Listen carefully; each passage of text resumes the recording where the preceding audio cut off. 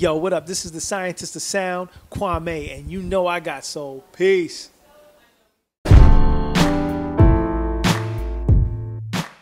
right, Kwame. So I want to start talking about Vivian Green. She's an artist you've got signed to your Make Noise label. You produced her whole upcoming album, Vivian. Just talk about, the work you did on that project. Well, Vivid, the name of the album is called Vivid. It comes out August 7th. And very interesting album because I think that Vivian has two types of fan base.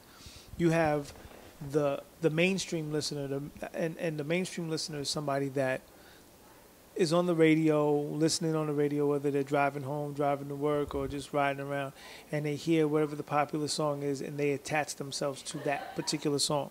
So in Vivian's case, her particular song would be Emotional Roller Coaster or Gotta Go, Gotta Leave. And that was the records that were heavily pushed by Sony when she first got signed in, I think, '03, if I'm not mistaken, and '03 and '05. And that mainstream audience knows that. And then you have a core audience that knows that album, those first two albums, and then her indie albums on E1. And they know album cuts, singles that didn't do as big as the first two or whatever, but they know her core music. And Vivid, the album that I'm producing, I'm trying to bridge those two audiences together and also attract a new audience. And a lot of the older audience, they know her for a unidimensional thing. It's like the girl that can get you through some heartbreak at a particular time. But they don't know the funny girl, they don't know the jokey girl, they don't know the serious girl, they don't know the argumentative girl, they don't know all the different facets that Vivian is as a writer and as an artist. So my job, and hopefully I think I did a great job at it, but it's up to the people. My job was to bring those different facets out, and Vivian will tell you, like, the title Vivid is a root on her word, the VIVI, and which means full of life and full of expression and color and stuff like that. So we do have the songs to get you through some things, but we also have songs to make you laugh and songs to make you reflect and songs to spiritual songs, things of that nature. So it's just trying to, like a diamond, you hold it up to the light, you see all the different the vivid lights that it casts in all its dimensions. So that's the whole point of the album. I sound all metaphysical and shit. And now the current single, Get Right Back to My Baby, it's gaining steam, picking up at radio, starting to do well. And first of all, I just got to say we appreciate that you gave that to us early, allowed us to premiere that, and we really appreciate that look. But I was reading something interesting that she kind of fought you on the single a little bit when you were creating it. Can not want to record that record. Talk about it. Nothing. The funny thing is, I want to thank you guys for dropping that and being the first to post it. But literally a year ago, we were in the studio and we were recording. It wasn't the first song we recorded, but it was one of the dopest songs we had recorded at the time. And I was like, you haven't been around for damn near 3 years.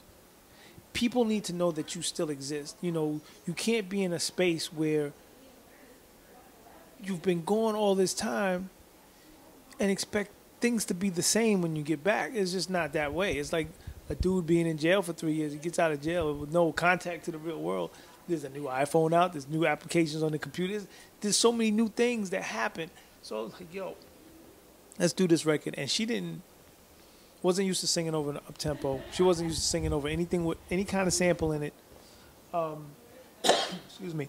And so she was like, I don't think this is me. I don't think this is me. And I think it was because it wasn't in her box that she put herself in all these other albums, which isn't a bad box, but she put herself in a comfort zone. And I think the thing about an artist, to make an artist, you got to expand your artistry. So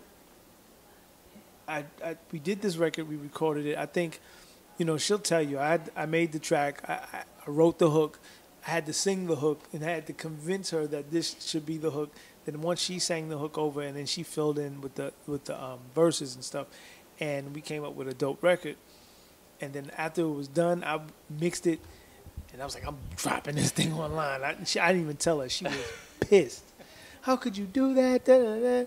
And at the same time, we reached out to Frankie Beverly because, you know, I didn't know what you know, we didn't have no kind of, we didn't know what this record was going to do. We ain't had no deal. She was in between deals. You know, we didn't know. I was just around to do 1 or 2 songs. I didn't know what was going to happen. But, you know, we went through his daughter. We had to, you know, we found anybody who knew him. I went through a tour manager, a daughter, all this kind of stuff to get his blessing and go through the channels. And things kind of fell in at the same time. And it literally took,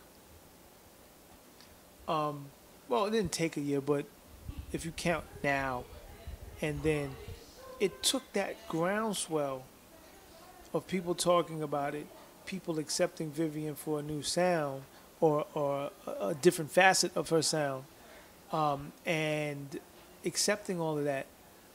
And that helped achieve the situation that I'm in now. You know, a whole album was recorded, and honestly, you know, we were shopping labels. We were going to labels like, hey, check this out, you know, and we were getting deal offers. You know, it was dope. People were offering us deals. And then a situation came in front of me like, you know, why don't you just put your own thing out? You know, people knew that I was toying, you know, I was doing real independent stuff with the Make Noise label, but to have Capitol Records jump on board with it, I was not expected, and it helped propel the record to where it's going. You know, we were #1 most added radio. You know, we're in the top 15. You know, we didn't think about no charts and how many record labels or stations were going to add us and getting the video to Centric and this one and that one. And you know, we didn't think about all of that. We was just like, yo, man, we just got a dope song, man, just to see people like it. So talk about this, you know, label situation you have now. You mentioned you were going to do some indie stuff with Make Noise, but now you've got the partnership. So what can we look forward to in the future for Make Noise? Make Noise is the best way. I'm okay. I'm a superhero geek. And I got mostly I explain things in superhero terms. So Make Noise is like baby Superman. When his father Jor-El had this kid, he knew he was about to launch this kid over into Earth, and he knew that when he launched his son into Earth, that the potential that the son has is going to, you know, be, you know, incredible, limitless potential. And that's how I feel about Make Noise, where it's still like that baby Kal-El, that baby Superman. Is like, I know that there's so many things I want to do with this label and with this this company, just the company Make Noise. So I've been planning this in my mind for years, over 10 years. You know, when everybody says you need to get a 5-year plan, a 10-year plan, 20, you know, I'm on my 5-year plan right now. And the first step, you know, I don't want to give everything away, but the first step is to hand select the artists that I work with, and do collabs, meaning I prefer singer, songwriter, or rapper, rhyme writer artists that could connect to what I do as a producer.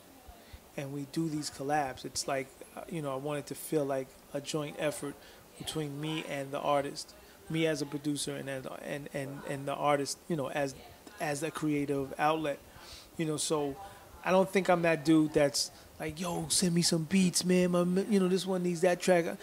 You know, I'm not really on it like that. You know, this is what I do, and I want to link up with what I do to that other artist does.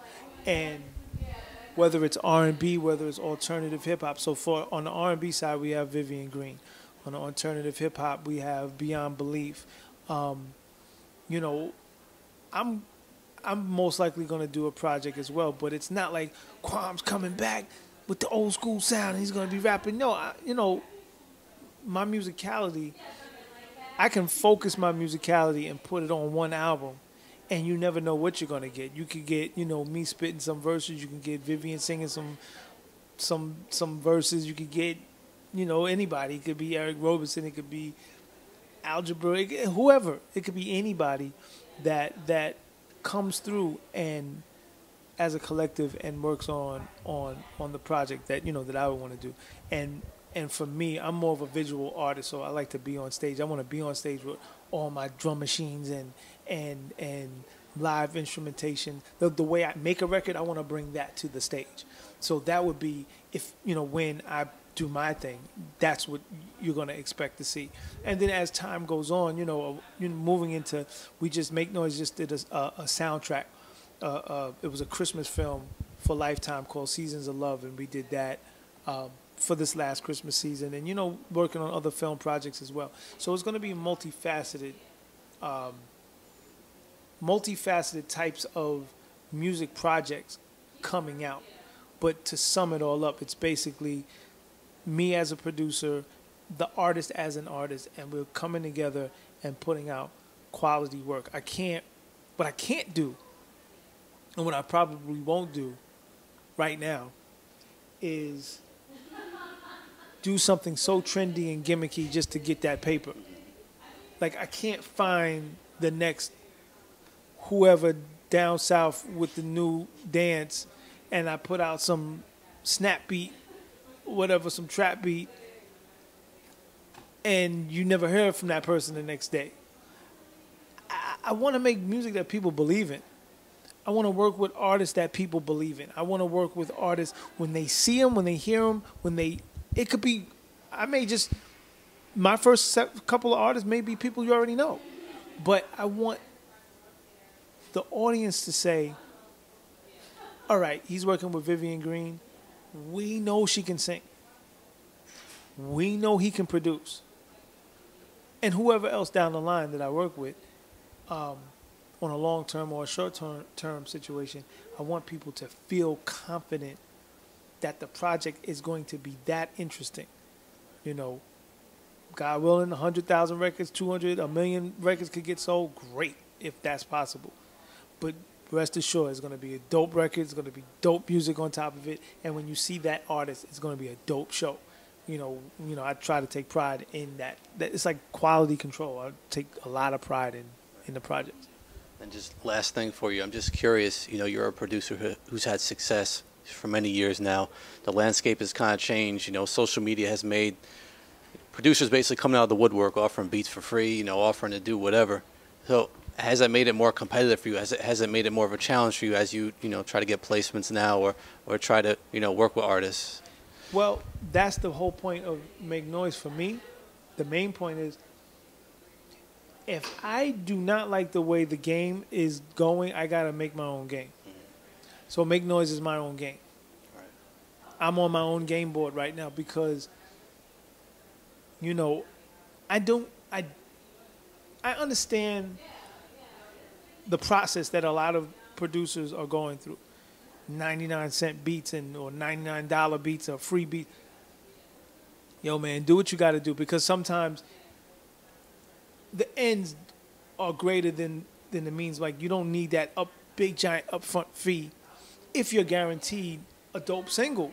But if you're just giving your beats away and somebody's throwing it on a mixtape and it's floating around the internet, and then you could tell a bunch of your friends that it got 10,000 hits on SoundCloud or wherever the heck, yo, whatever, man. That's never gonna feed your grandkids.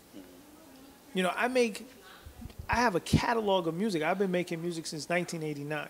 So my catalog, when I'm not here, my son's gonna be able to eat.